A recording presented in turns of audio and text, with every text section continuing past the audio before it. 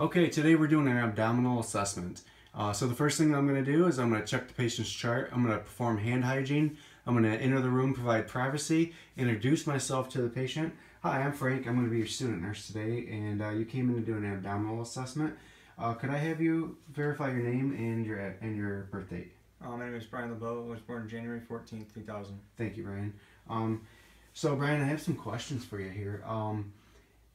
Have you had any abdominal pain or anything? Have you had any accidents or any traumas to the abdominal area? When I say abdominal area, you know, pretty much what you would call your belly area, right? Okay. Have you had any surgeries on it? No. Okay. Has mom and dad had any surgeries? No. No? Okay, so you've never heard maybe they said a gallbladder or an appendix or anything they had removed? No. Doesn't sound familiar. Okay, that's good. So Brian, at this time, well, no, I guess I got a couple more questions for you. Have you had any painful urination or anything like that lately? We'd say pretty normal, heavy stream, you know, constant stream. Okay. What about any abnormal colors or smells? No. Okay. Now, what about when you're sitting down on the toilet? Are you noticing any bowel movements, anything abnormal? No. Are you having? How would you explain those? Are they like daily, every other day, once a week, or Daily? Daily. Okay, that's good. That's good. Okay, so at this time, go ahead and I'm going to give you some privacy. You can go ahead and lift your shirt up or remove it, whatever's more comfortable for you, and then we're going to do an assessment. I'm going to be using my stethoscope, and I'm going to be touching your skin and palpating a little bit, okay? Okay. All right, go ahead. I'll give you some privacy. All right, all set? Okay, good job. Okay, so at this point, what I'm going to want to do is I'm going to do a little bit of a skin assessment. So I'll have my patient go ahead and lay back carefully. All right, how you feeling? Good. Okay, not dizzy or anything like that from that? Okay, good. So go ahead and lay your hands either up or down, either right to the side. That'll work for you. Good. So what I'm looking for right off the bat is his skin. I want to make sure that it's appropriate for the rest of his body. I am seeing a little redness up above here, but that could be because he just had a shirt on. Or you feeling a little warm? No. Okay. His body temperature is even all the way down, so I don't think that's really anything to worry about. I note that the contour of his body, I'm not seeing any bulges on either side, so no masses. I don't see any pulsations, so that's telling me that if I saw that, I would be concerned with maybe like a AAA, which is abdominal aortic aneurysm. I'm not seeing that going on here. I don't see any distended veins or anything, so there's no concern there, which is good. I already checked the temperature, and when I did that, I noticed that there was not an abundance of moisture or dryness or anything, so that seems fine. I'm not seeing any scars or lesions, no tattoos, no piercings of any kind, so all in all is a quick assessment here. I think he looks fine. So the next thing I'm going to want to do, Brian, is I'm going to take a listen to your abdominal area, and when I do that, I'm going to, in my mind, I'm going to divide right here a line that goes across, a vertical line and a transverse line. And did that tickle you? That's funny. Sorry. So what I'm going to do is divide this into 4 areas. One thing that I note real quick, I noticed that his belly button, or umbilicus as we would call it, it's localized in a normal place. So that's something I forgot to mention. Also, hair distribution looks normal. So well, I think of these things as I go sometimes. Okay, so here's his left lower quadrant. So it's a LLQ, right upper quadrant, a left lower quadrant, left upper quadrant, right upper quadrant, right lower quadrant, okay? And when I do my assessment, I usually start on the left and I work my way around to the right. So what I'm listening for is some gastric sounds. I want to make sure that I can hear that I can hear some sounds. I should be hearing 5 to 30 sounds in a minute. And one thing that would be a good question to ask at this time was, Brian, when's the last time that you had something to eat? Within the last hour. Within the last hour? Okay, yeah. So that's good. What I'm asking for is because if he hasn't eaten since maybe 5:30 a.m. and it's now like 6 o'clock p.m., I might not hear as much activity in there. And I would know that, okay, I'm not hearing a lot of activity, and that's normal because he hasn't eaten in a while, but I still need to hear activity. If I don't hear any activity at all, then that tells me that I need to listen to that quadrant that I don't hear activity in for 5 minutes straight without stopping. And I have to listen intently to find out if there's any sounds or not. If there's not, that's a serious problem. And then I would want to do the same for the rest of the remaining 3 quadrants. And so that's 5 minutes per quadrant if you don't hear any bowel sounds. And at that point, you might want to notify your doctor immediately. Okay, so we're going to go ahead and take a listen. Use the diaphragm. One other thing I want to point out is you always want to listen, you'll auscultate before you continue on with other parts of your procedure, such as percussions and palpations. And that's because you don't want to stimulate any peristalsis. You already want to hear what's going on in there before you stimulate anything. That's why we listen first.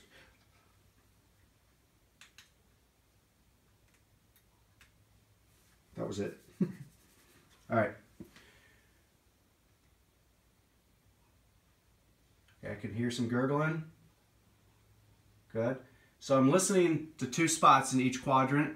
I don't know if I'm yelling. 2 spots in each quadrant because he's nearly 6 foot tall. If he was like 6'8", 6'10" or something, I might want to do 3 areas in there just because it's a bigger space. And then of course, you know, if you have a small adolescent that's maybe under 5 foot tall or 4 foot tall or however, you may want to only go to 1 or 2, just depending on the patient. So that quadrant was good. This is your left upper. I hear gurgling. Good, gurgling. Again. Good. Lots there. Even more there. Okay, so he's got an active bowel. Things are good there. So the next thing I want to do is I'm going to want to use the bell because I'm going to listen for a bruit. So you always remember bell, bruit always goes together. So I'm listening for his aorta right now.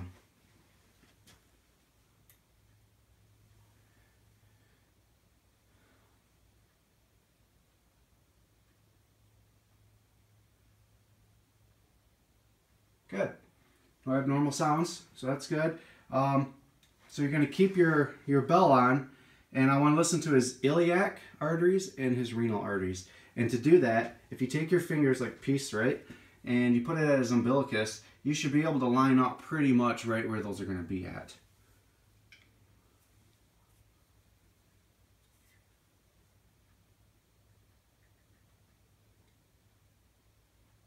Good. And the same for the renal arteries.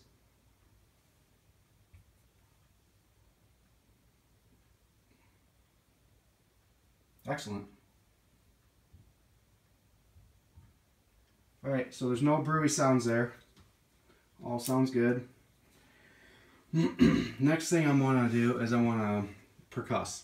We know percussion. You're going to use the knuckle of your non-dominant hand, and you're going to tap it with the fingertip of your dominant hand. And you're just going to do the same thing in the quadrants. So the lower quadrant should have like a tympanic sound, which it is. You shouldn't hear a dullness because there's no organ or bone or anything that you should be hearing. Now, if you do, it could be a mass of some kind, and you want to investigate that. So I'm in the left upper quadrant. Good. Good. Right upper quadrant. Right lower quadrant. Good. All right, so now I'm going to palpate. You want to do a light palpation and then a deeper palpation. And we're just feeling around for tenderness. When we do this, you want to look at the patient's face a lot. And if they kind of grimace or wince or something, then you know that, okay, well, maybe there's something going on there, and you want to investigate that. Because they may say, oh, no, I'm not feeling any pain, but their face is telling you another story, so you want to investigate that. Go ahead and lay your hands flat. All right. So a light palpation, right? No signs of discomfort in his face. You can ask the patient too, are you feeling any pain when I do this? No.